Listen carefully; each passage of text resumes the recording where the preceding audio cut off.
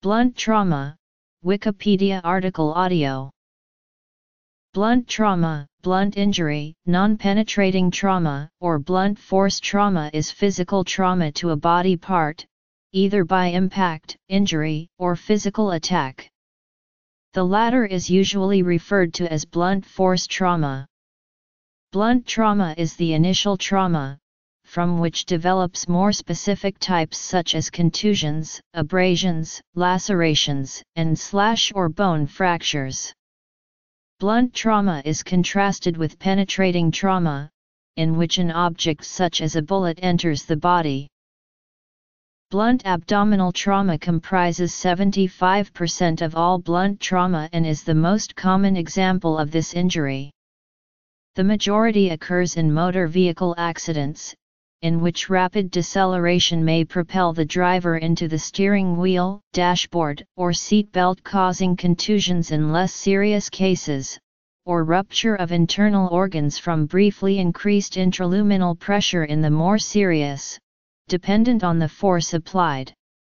It is important to note that initially there may be little in the way of overt clinical signs to indicate that serious internal abdominal injury has occurred, making assessment more challenging and requiring a high degree of clinical suspicion.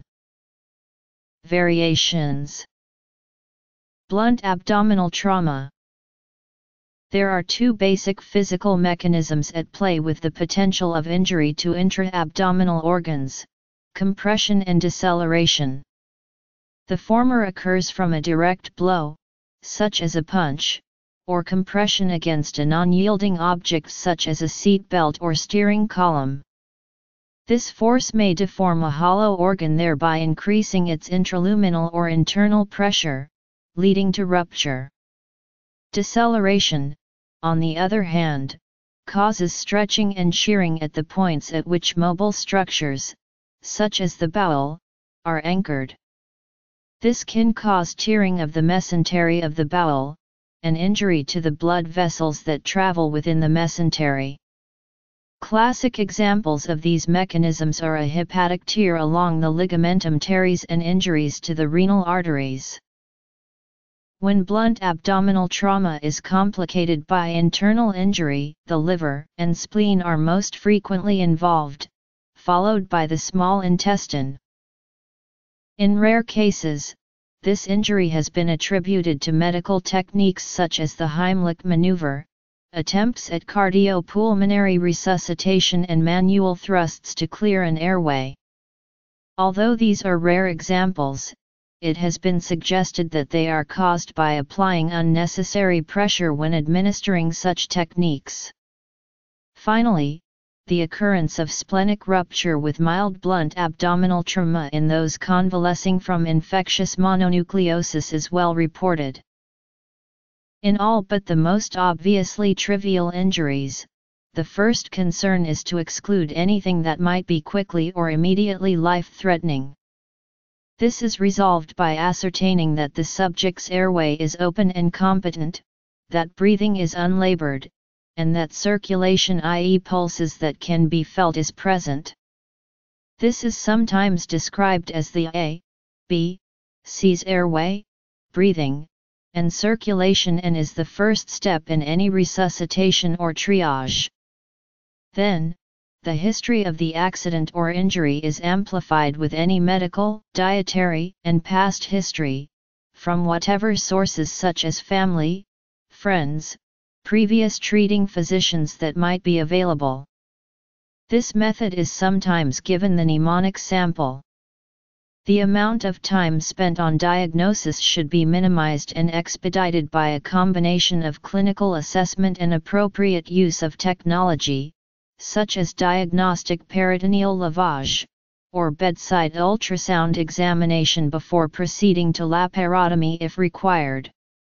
If time and the patient's stability permits, CT examination may be carried out if available.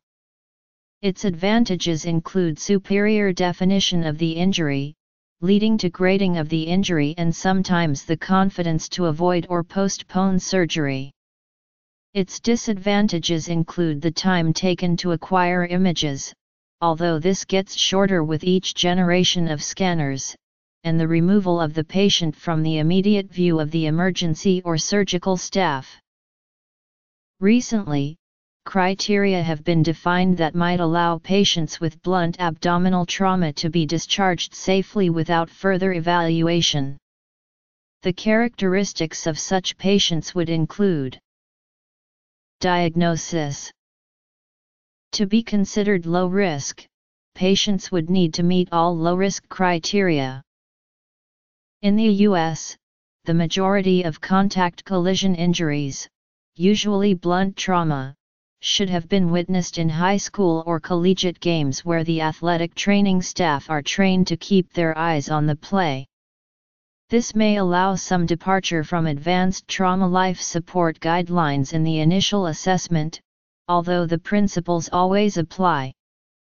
The major priority then becomes separating contusions and musculotendinous injuries from injuries to solid organs in the gut and recognizing potential for developing blood loss, and reacting accordingly.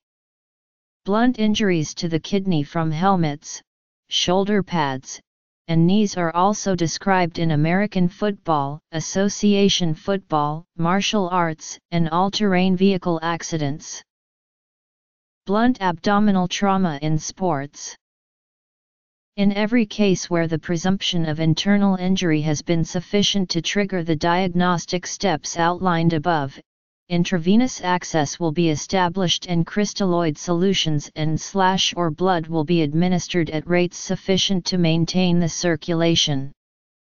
Thereafter, further treatment will depend on the grade of organ damage estimated by the prior investigations and will vary from close observation with the ability to intervene quickly, or surgery, open or laparoscopic.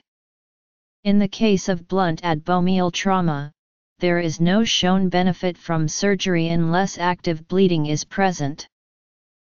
Treatment. Absence of intoxication, no evidence of lowered blood pressure or raised pulse rate, no abdominal pain or tenderness, no blood in the urine.